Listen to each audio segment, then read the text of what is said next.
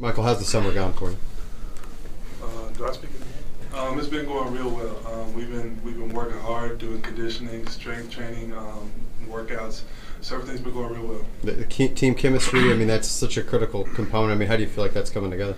Well, these guys are older than us. They've played college ball, so us younger guys are just really trying to learn from them, pick up on the ropes, see how things work, and just trying to be good teammates. You guys had two really different paths to Missouri. Can you talk about what that was like in you being Washington, you being Illinois, and then deciding to come to Missouri? Yeah, the coach got fired from Illinois, so I felt like it was best for me to get my release.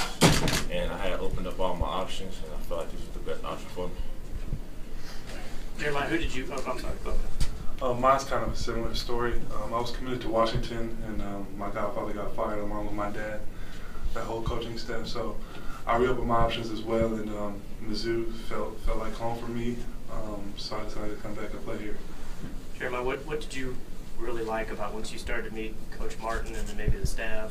What really sold you? Honestly, I had just met him like right before I committed. That was my first time meeting him, so that's what people didn't know.